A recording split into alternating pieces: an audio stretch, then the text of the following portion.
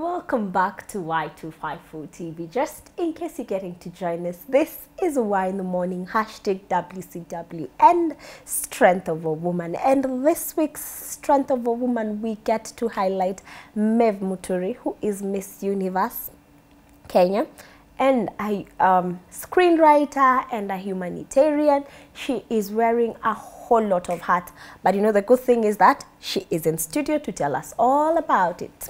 Karibu sana. Thank you very much. So please, I have just probably said briefly who you are. You can introduce yourself, how you prefer to. All right. My name is Mave Muturi, Mrs. Universe Kenya 2023. And a screenwriter, as she has said, a humanitarian, and above all things, a peace ambassador. We were very active during the 2022 elections that just passed, yeah. And I like to insist that I'm also a mom. It's a very important part of my initials and my names, yeah. I think I'll ask you a question that was asked by my producer off air. All right.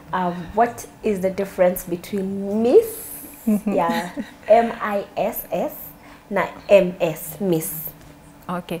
When pageantry started, they used to have contestants who were mostly between 18 and young ladies, to say the least.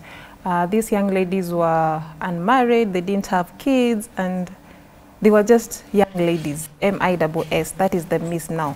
And then it revolved and evolved, and over time we have come to have different competitions where they feature every woman. It's inclusive of every other woman, lady to say. So M-I-S-S is for the young lady, the young woman. And then there's M-R-S, that one is for the married, the one who have a husband, so Mrs. Yeah? And then there's M-S. M-S now is inclusive of every woman. You could be unmarried, you could be however old you are, you could have kids but not married. I mean, you could be married, you could be whatever age, you could have kids and unmarried, and you could still be young and unmarried. Yeah, so that is the difference between the titles. So the benefits, the accolades, everything is the same, regardless? I'll say so. The benefits highly depends on the pageant itself. Different pageants give different benefits on different angles. Yeah. Okay. So how did you land at Miss Universe? Let's just begin there before we talk about every other thing. Okay. It's a competition, yeah? First, before this title, I was Mrs. Universe Nairobi County. Miss is for M-R-S, because I'm a mom, so I'm inclusive. There they say I'm married because you have a kid, yes. And then after my reign ended, I was Mrs. Universe Nairobi County 2021-2022. Then after my reign ended, I felt the need of, together with my colleague Shiro, who's a bit late, we felt the need to have our own, where we have this lady who doesn't have a kid, or this lady who is married and doesn't want, divorced to say, or separated from the spouse. So we felt the need to be pioneers of this title. So I'm like the pioneer, the first one to be called Miss Universe Kenya. And then now, over time, we will now start having the competition where now we crown others, and yeah. Oh, interesting. Yes. So how long do you intend to reign as Miss Universe now that you are the pioneer? Just this year. Towards the end, we have plans of holding ours either towards the end of the year or beginning of the year, depending with a lot of things here. So the title is just, sorry, forgive me for asking layman. It's okay. Layman questions. Yeah. But the title, Miss Universe, is it viable, like let's say Miss Tourism, Miss Kenya? Are the integrities the same? You know? Mm-hmm. Yeah. Yeah, it's very much viable because it's the competition goes up to international levels. Yeah, so it's very much viable. And like I said, it depends with the pageant itself, how the directors run it, because all pageants are run differently. So depending with the directors and how they want to run it and how they have agreed with the international body, yeah, so the benefits may be the same more or less because it's a title and a crown, but now the nitty-gritties, as you call them, may be different. So who funds the pageantry? People look for sponsors. Okay. Yeah, sponsors, and now, yeah, it's sponsors, to say the least. It's sponsors because you can't fund it from your own. You can, but it's quite expensive to fund it from your own pocket, and you really have to have that money in your pocket to fund it. So you look for sponsors to partner with. Yeah. So you are a humanitarian. Does it have something to do with your title or your career in pageantry? Or where did the interest in doing humanitarian work come from? I'll say the interest has always been there, but now sometimes when you have the interest, how to pursue it might be a challenge. So my going into pageantry was just to have a stepping stone, or rather an advantage of when I'm pursuing these humanitarian opportunities, or when I'm going out there to do my humanitarian work, I can have that upper hand to have people draw interest and really want to know what is going on with this person, or why is she here. Yeah. Nimeanza na kukuuliza you are a humanitarian, and then I didn't even ask you to help us understand what humanitarians do. You know, maybe there's someone who's there and they're like, okay, what's a humanitarian again? So please, do you mind taking us through what do humanitarians do? Okay. Myself as a humanitarian, okay, humanitarians, they try and, I won't say solve, but stand in,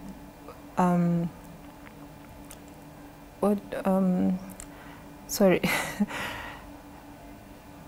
So I won't say, I don't want to say solve, I'm looking for the right word for this explanation.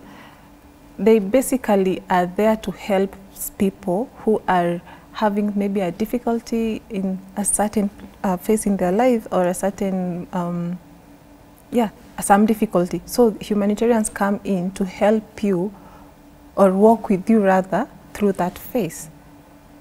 I don't know if I've explained it well, but that is how I understand it when I'm doing my work. And which my work is, together with Shiro, like I had mentioned, we started this together. So what we do is, she provides education for girls, and me, I provide, I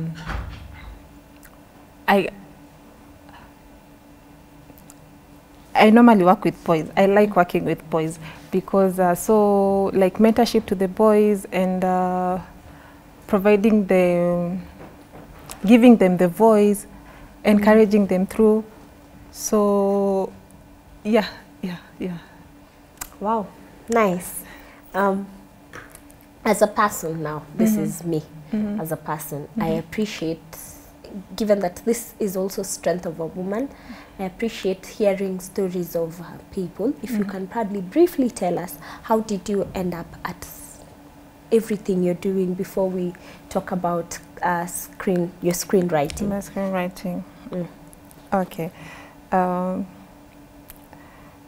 Everyone, your experiences growing up and all through shape you as the person that you are eventually. So I'm not different. My experiences growing up pushed me into that side of work that I'm trying to do. And when I say my experiences, you know, when we were growing up, we had strict parents. and we didn't understand why they were strict. We had challenges that we didn't understand how to go about them because there was no one to guide us through. And like today, that you can sit with your parents and they can guide you through things. This year, me as a parent now, the young parents, I can sit with my child and guide him. But when we were growing up, that wasn't, there's no way you could have sat with your mom or dad and they would explain to you this and this and this. So those experiences, however, the toughness that I experienced growing up really made me want to stand in for that person who is experiencing the same and they don't have someone to go back to guide them or to lean on, you know. Yeah, so like I said, growing up we had lack, we lacked a lot of things, and somehow we lacked a lot of things, and somehow it got into us and messed our mental state and mental health. And I think those are that is the most major reason why I chose to do what I do and why I became the person I became, because I tend to be very soft on anyone who's going through a difficult time. I just want you to hold that thought. Kidogo tu. All right. We take a very short break and then we'll be back. Okay. Don't touch that dial. We're coming back with more.